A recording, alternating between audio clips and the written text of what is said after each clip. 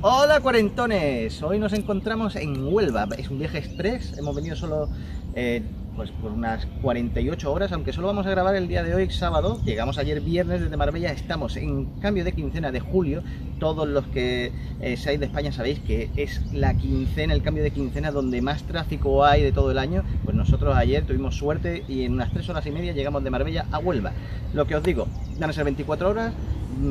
Estamos en Huelva capital, no en sus alrededores, aunque sí tengo que decir que ahora mismo nos encontramos en el municipio de Palos de la Frontera porque hemos venido a ver 3 de sus principales monumentos, que está a tan solo 15 minutos de Huelva. Comenzamos y esperemos que os guste.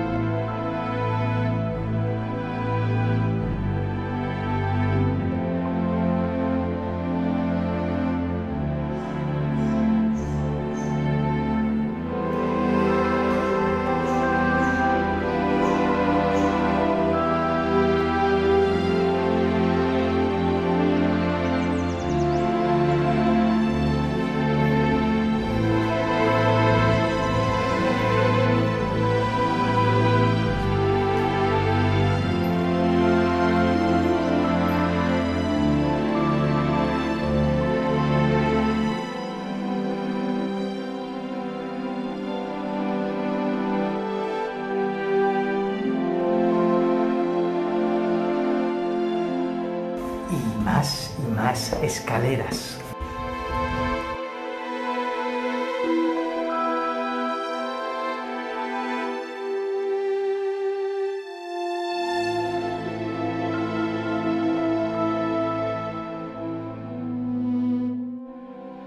Pues acabamos de terminar de ver el Monasterio de la Rábida, precioso, una pasada, la verdad que no esperaba que fuese tan bonito, sobre todo sus patios y su iglesia.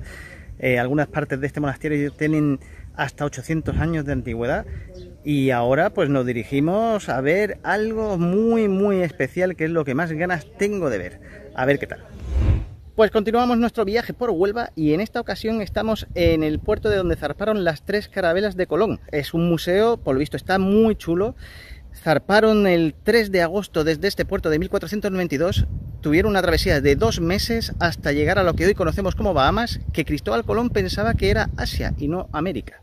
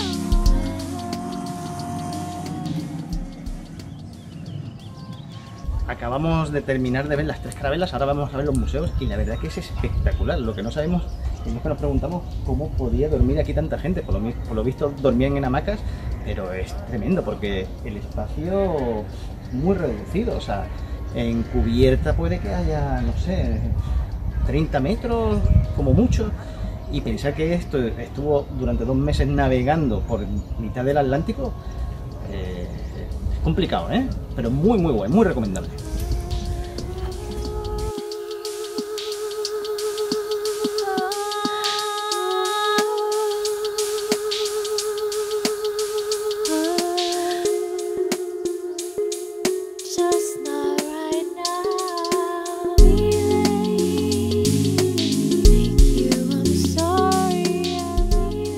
Maravedíes no le sobrarán para un pobre soldado que partió hacia las Indias y volvió lisiado.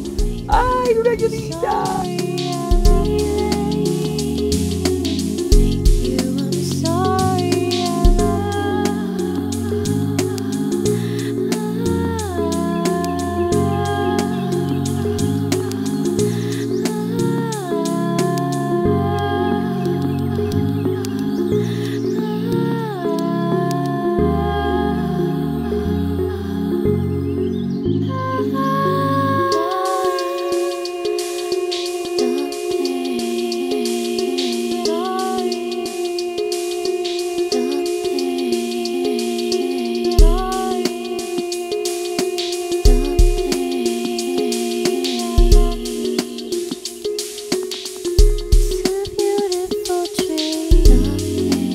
Y a la hora de comer nos dirigimos al restaurante La Cantina con la familia de Sara.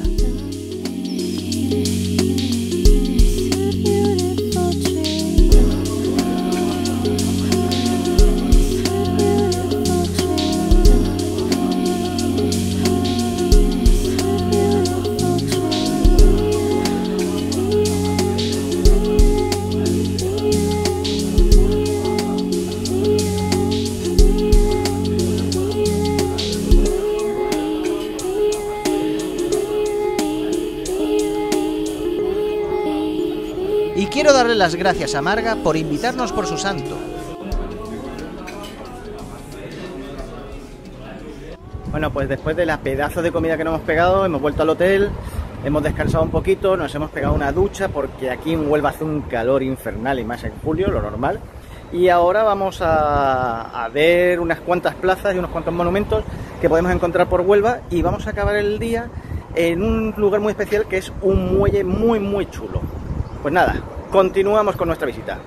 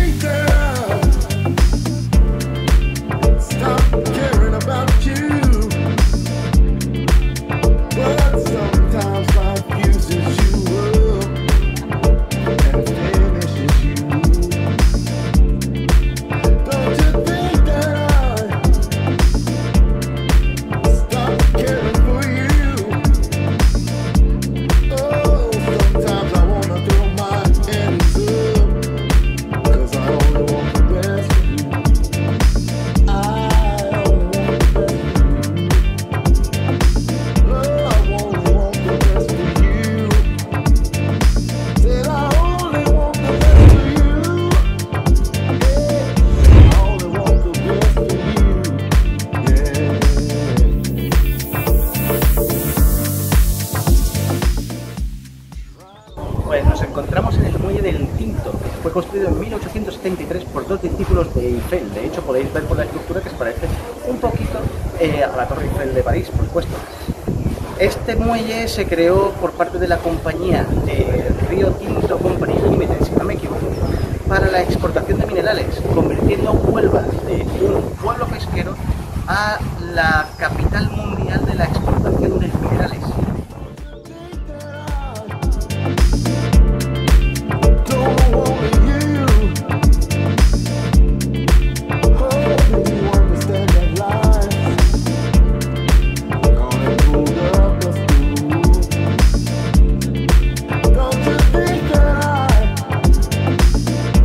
Me gustaría que dejaras en los comentarios tu opinión acerca de esta nueva manera de hacer vídeos, donde hablo más a cámara.